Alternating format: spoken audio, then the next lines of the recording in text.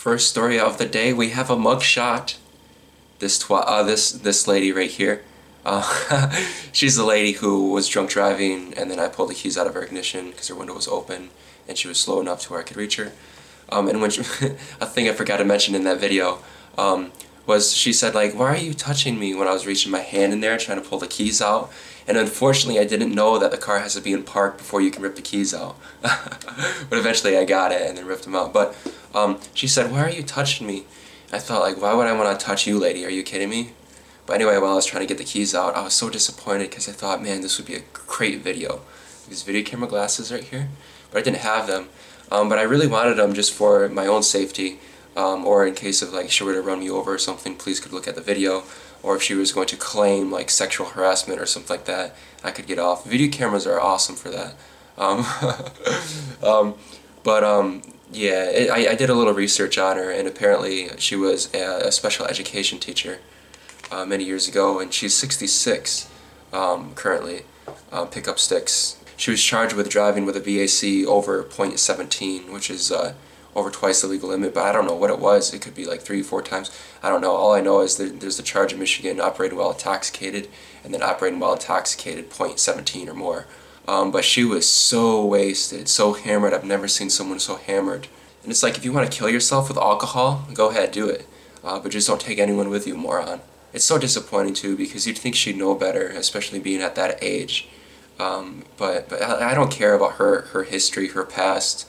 Her background, it's irrelevant. I mean, no excuses for that crap. And like, oh, you shouldn't judge her, blah, blah. Dude, she was driving drunk and she almost killed someone. I can judge her, and surely the judge can too. Look, my judgment means nothing, right? I'm not the one sentencing her, so. But it's just stupid. They get off left and right with these kinds of, it's just, it makes me mad. And it's like, I really like being, like, some people say that, oh, you're so happy in your videos and blah, blah, blah. And it's hard for me to read that, and I think I've said that before, because I'm not always happy. This whole week I've been down because of that loser, drinking and driving. It just ticks me off. But it's just, I know it happens all the time, but when you're there, first person, and you see someone like that, it really just makes me mad. I don't know. It's just, I think I feel too much. But but I like being real and telling what's on my mind, and its anger is there. Because it just happens so much, and especially I feel so much for the people who've had loved ones that have died from drunk drivers.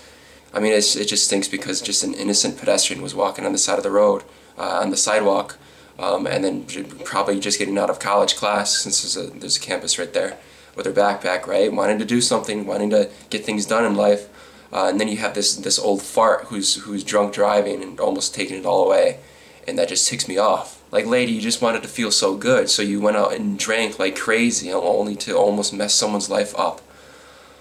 Just for your own selfishness. I hate that. Like, what a moron. I don't know. But it's just so stupid. Like, this kind of crap, just foolishness. Woman gets head stuck in exhaust pipe. Fire department had to be called. They had to take off the exhaust pipe and somehow cut it open to get her head out of there. And it's just in police involvement, and she was cited for underage drinking. What? Like, I shouldn't laugh at this because it's really not funny at all. Like, if I was younger, I'd be thinking this is a hilarious story, and it is. It's kind of funny, but it's more it's more just like thinking, like, what are you doing, lady? It's like, I don't know. It just drives me nuts. These people, stupid. Another thing I hate, I actually regret doing a story about this, but I'm just gonna go with this since I already started. But I regret even covering this, because she posted something on Instagram or Facebook or something. Yeah, I'm the tailpipe girl. What you want to know about it? It's so stupid. Like, oh, you're so cool because you were so drunk. You got your head stuck in a tailpipe. It's just so stupid. I mean, how talented are you seeking fame for that? It's just stupid. Like, that's why it's not funny at all.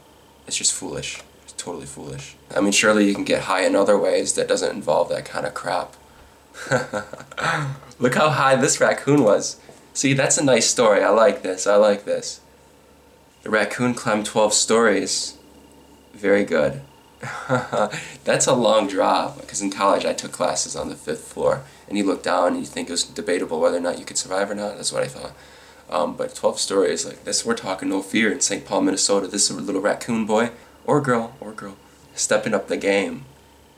By the way, the raccoon was taken down and carefully, and was praised by people that thought he was cool. You know, the wildlife people. Alright, sorry, guys, I'm tired, okay? Here's another cool thing. This is wrong on so many levels. No, just one. Alright, wow, so in California this happened. A car apparently found its way, like, almost falling over the edge. That's living life on the edge, huh? Instead of hitting the brake, it was an older lady, instead of hitting the brake, she hit the gas. Oops.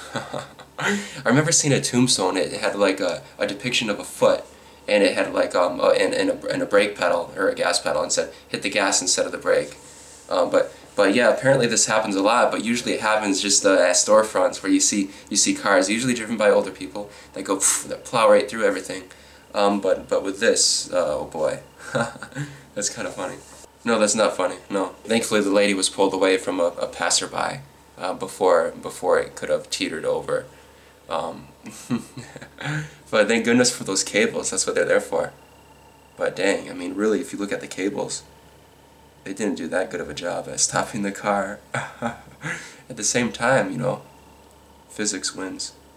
But thankfully gravity didn't that day. I don't know, I think that was cool. Bless me. I don't know why. I'm tired and sneezy. I have allergies, I think. No, I'm allergic to YouTube. No. Next story. Kuwaiti TV host fired on air after complaints over her clothes. I mean, this is a country that is dominated by Islam, especially during Ramadan. Ideals get a little, what's the word? Modest, I guess you could say. And apparently this attire isn't modest. And fired on air, boom, gone, because people had been complaining about her, about how provocative she was dressing. And I agree, look how provocative that is. That is so, Allah would not like that. No, I think it's stupid. She can wear whatever she wants. And people were complaining and saying that, I hope Allah judges you for what you're wearing, blah, blah, blah. But there is nothing wrong about what she's wearing. I don't know, it's just, I mean, I know it's all relative, and like it's the big cultural difference with Islam and modesty, and how white isn't a good color for modesty in the eyes of Islam. But it's just like, it's 2018 now, people. It's not 636 AD. What I don't like about Islam is there's a lot of oppression against women. And I know a lot of Muslims are going to hate me saying that, but a true Muslim would totally agree with me. You look in your Quran and there's a lot of stuff in there that's downright just so oppressive. And I know you may say that, oh, it's for Allah, it's okay because it's Allah and He's the master and the great one, blah blah blah, and we have to obey and blindly, blah blah, whatever. But it's like, it's 2018 now, guys. Come on, like, get with the program. I don't know. I don't know. It's just like people. I don't mind Muslims at all. I have a lot of Muslim friends. One guy from Pakistan, and a girl from Bosnia that I met in college. So I guess, yeah, I have 2 Muslim friends.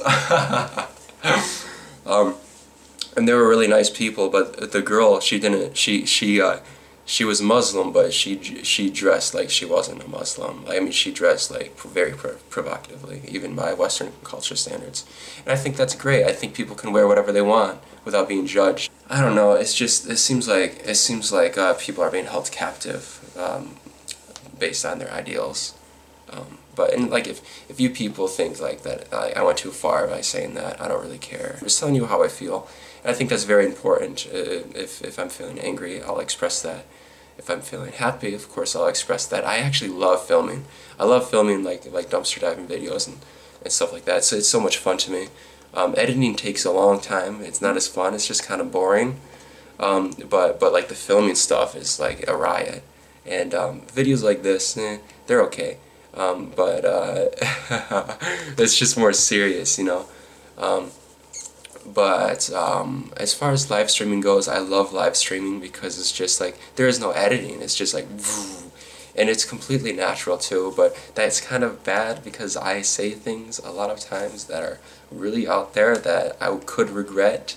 It's never happened yet, because like everything I've said in my videos that I've published, I don't regret.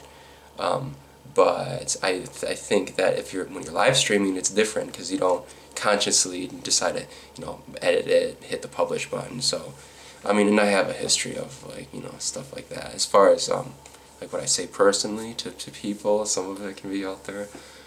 I think I may be getting my smartphone in the mail today. Let me check the shipping status. Since my other one kind of like, it got wet. But, so there probably will be a live stream. Yeah, okay, it's delivered. Okay, great. Yeah, so there will be a live stream tomorrow, which is Sunday morning. Let me think. I want to do it early because it's going to be hot. It's going to be 97 degrees Fahrenheit. There will be a live stream tomorrow morning, 7 o'clock Eastern, or if you're in the UK, that's 12 o'clock. Is that right? Yes, 12 o'clock UK time, noon, and then 7 o'clock in the morning Eastern in the United States. There will be a live stream tomorrow, dumpster diving, a live dive, and it will be on Instagram. Later, I like Instagram just because it's different from YouTube. It's like a different medium, so I don't feel like there has to be like I don't know. It just feels like it's just like a chill mood. It's like chill, I don't know, but I will live stream on YouTube in the future. But like for now, I'm just having fun on Instagram. So thank you all, and have a nice weekend. Happy Father's Day tomorrow, right? I won't do a Father's Day video, just because like men are more intimidating than women. As far as giving them random crap, which I have a lot of crap, no, I don't care. It's just I think I used to be doing videos every day for the last couple weeks until like yesterday, and I just thought that I want to make more high quality. Like I know that they're pretty good right now, but in the future I don't see that happening just because like I'm always thinking like what's the next idea and stuff, and that takes time, and like editing too, it takes a ton of time. And I want to focus more on my day job, my work, because it has cut into that a little bit. And another thing too, I've been kind of like distancing myself from people, like friends and family and stuff like that, just because I've been so busy with YouTube and like programming. I think it's healthy to like have a couple days off a week. You know what I mean? I mean, I don't see it as work. I don't see YouTube as work, but it's just taking up a lot of time from my actual work. I don't know, I just have no life right now. Never really did. I've always been very oriented on work and like, business and stuff like that. But I think it's okay to yeah, just enjoy time by yourself and away from the camera. Because the camera is an amazing thing. It can help build you up and it can help destroy you. No, just kidding about the latter. Not too much. But it's just nice. Because I'm a very private person, and like I don't share. Like I would never share. Like, oh, this is what I had to eat today. This is what I did today. Blah blah blah. But so that's why I think I like having themes to my videos, because they're not just like I don't know. I have a total guard in my life. I think it's healthy that way. Because if I laid you everything out there. As far as my personal life, I mean, first of all, it's stupid. I don't know like why people would be interested. And secondly, I think it would just be, I think it would be too much. I like having a personality guard. No, not a personality guard, but just just like a private life. Yeah, because like it is kind of annoying, like reading people say that you're a serial killer all the time. Just joking.